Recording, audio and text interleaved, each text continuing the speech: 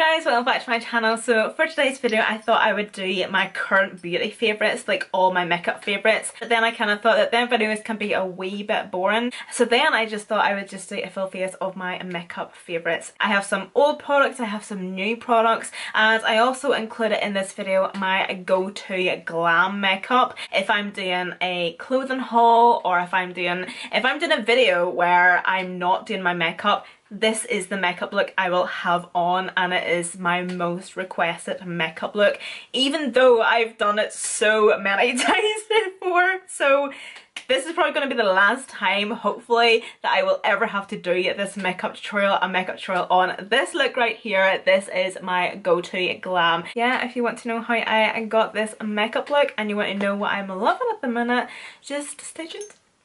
Is it Caudalie or Caudalie? I don't know. Everybody seems to pronounce it differently, including Google. But I'm just going to use this Caudalie Beauty Elixir, and this is just like a soothing and glowing facial spray. It's technically a skincare product, but this is just a spray that I have repurchased I don't know how many times by now. I absolutely love this wee product. You can use this before makeup application just to rejuvenate the skin and just soothe it and moisturise it. And I also use it at night time before going to bed. I spritz this all over my face after my skincare routine. I just love it. I just love this wee spray.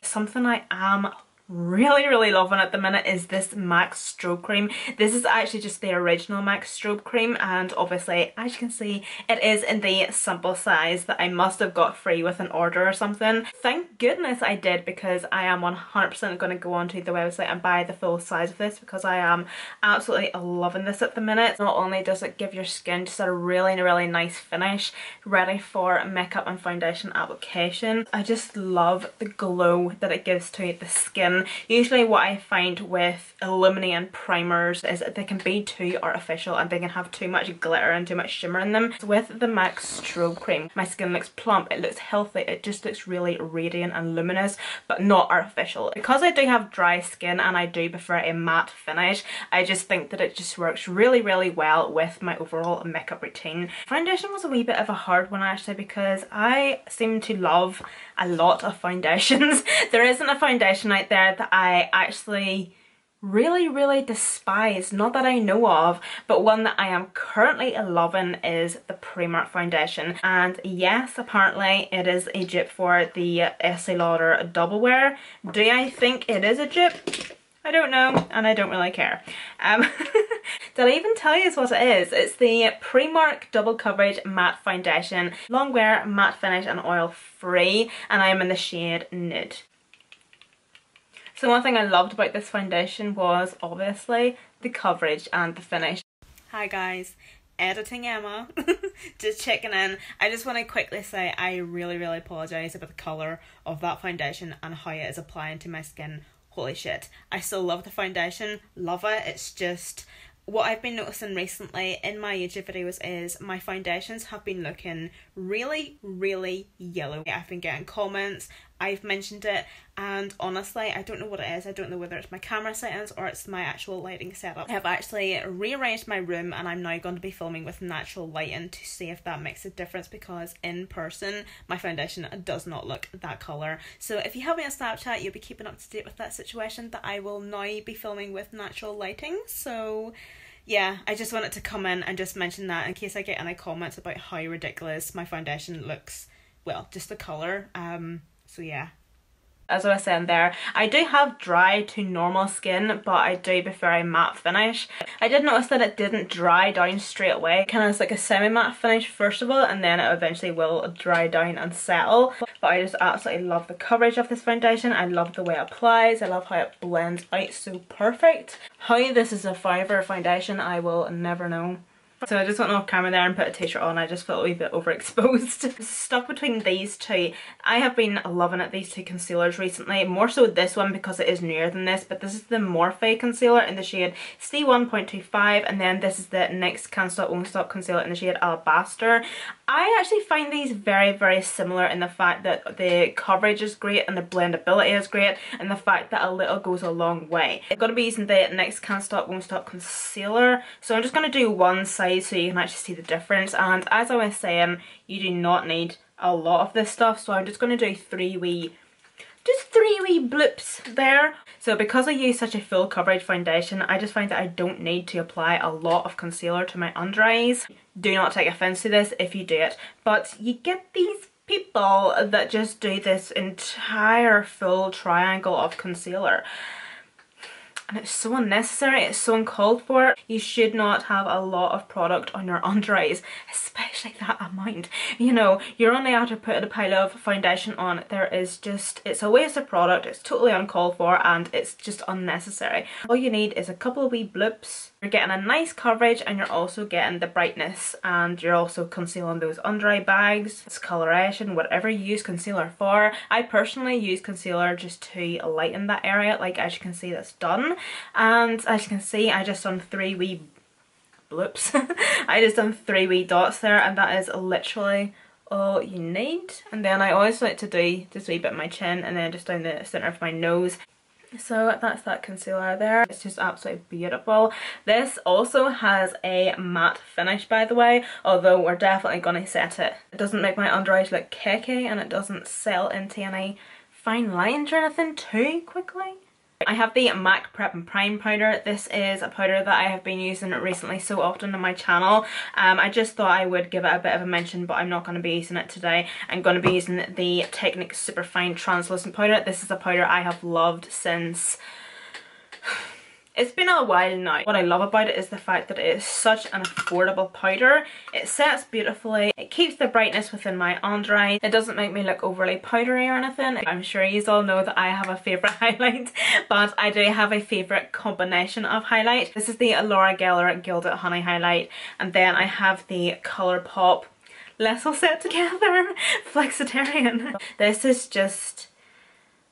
it's just my baby, really. It annoys me the fact that I didn't create this myself, because I think if I ever came out with my own highlight, it would never actually be as good as this.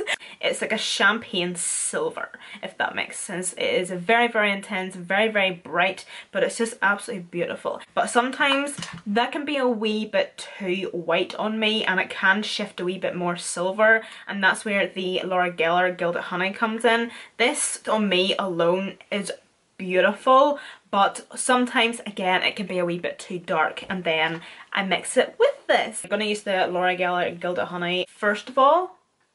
So I'm just going to lie this just down in the skin first of all, just as like my base, and then I'm going to go in with the Colourpop Flexitarian just on top of that, and them two will actually come together, and it's just, it is the most beautiful highlight intercourse you will witness. It's just a match made in heaven, really. They're just absolutely beautiful together. And then just a wee bit on the nose. Then we have Luminoso from Milani. This was actually quite a hard one. I had quite a few blushes to choose from, but if I have a special occasion or I'm doing my makeup for whatever reason, I always seem to gravitate towards Luminoso from Milani. I bought it because of YouTube. It is the most beautiful shade. It is kind of like, as you can see, it's definitely like a coral shade, but it just has the loveliest sheen of it as well. Love it.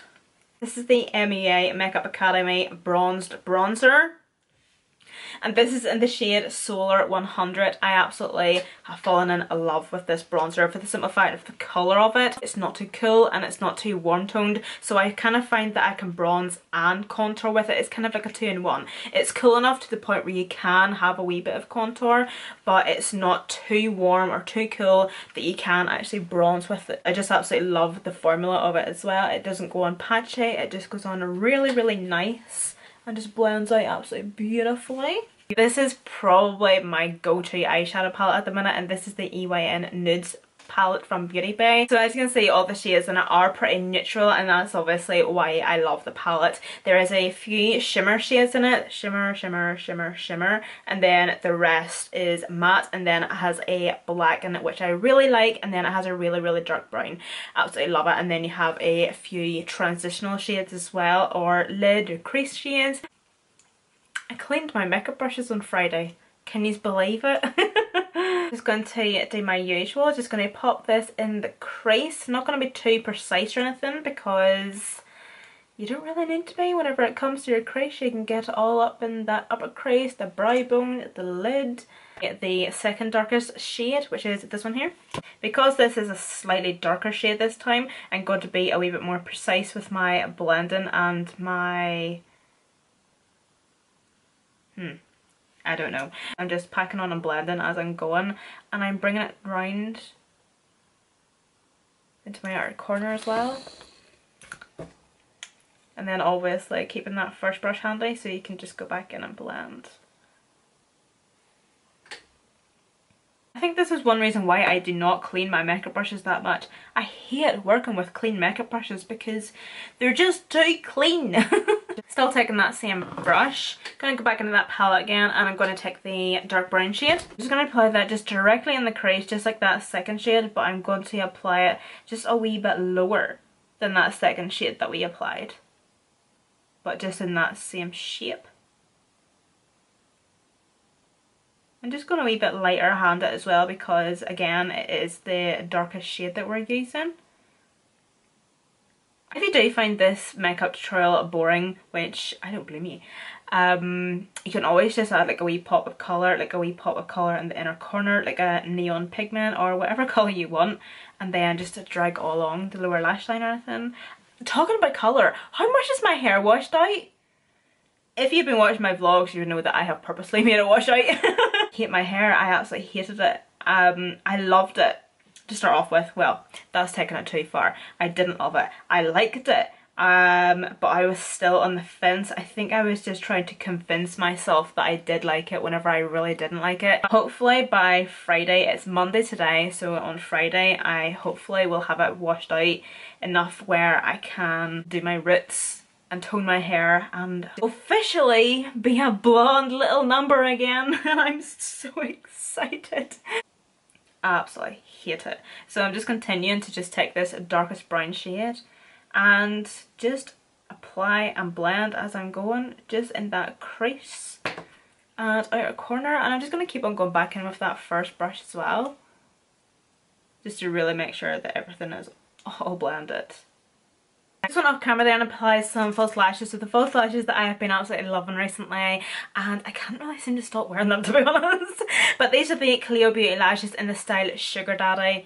I don't know why I'm holding up an empty box, but these are them on. I just absolutely love them. I don't really know how to describe lashes and to why I love them, so I'm not going to do that. I just really like them, and you're just going to have to take my word for it. I'm using a MAC lip liner, and this is in the shade Subculture. Recently I just was really bored one Sunday night and I decided to sharpen all of my lip liners, and I just stumbled across this Subculture lip liner from MAC, and I was like, yeah, I really must actually use that. I've actually just recently fell in love with it again, so it's just the most absolutely perfect nude. Is it that? Hold on, I don't know if it's that one or not. Maybe it's Spice I'm talking about. Aha! It's Stripdown. Stripdown. I was just wondering, like, that's really, you can barely even see that. Perfect. It's a really, really dark nude, as you can see, but I like to wear lighter nude liquid lipsticks, so once they all come together it kind of looks like a wee bit of an ombre moment. This is just a liquid lipstick formula that I always seem to come back to, and this is the Kylie Cosmetics Velvet Liquid Lipstick in the shade Naked. I am absolutely in love with her liquid lip formula, whether it be the matte formula or the velvet formula. Preferably the velvet formula because there is a wee bit of movement on it. Obviously a matte lip, it does dry down, but I just really, really enjoy her formula.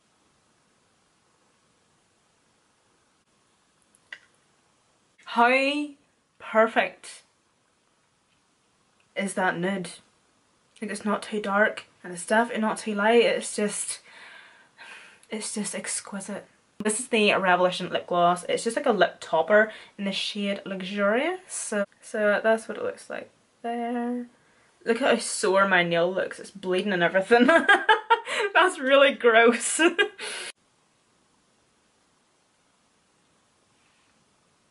Okay, so I obviously had to change back so I didn't look like such a scruff. So guys, this completes this makeup tutorial. Thank you so much for watching. All the products that I used today will be listed down below in the description box, along with my Snapchat, Instagram and Twitter. So don't forget to follow me on those. Thank you so much for watching, and don't forget to like and subscribe if you really want to as well. But anyway, thank you guys so much for watching again, and I hope to see you all in my next video.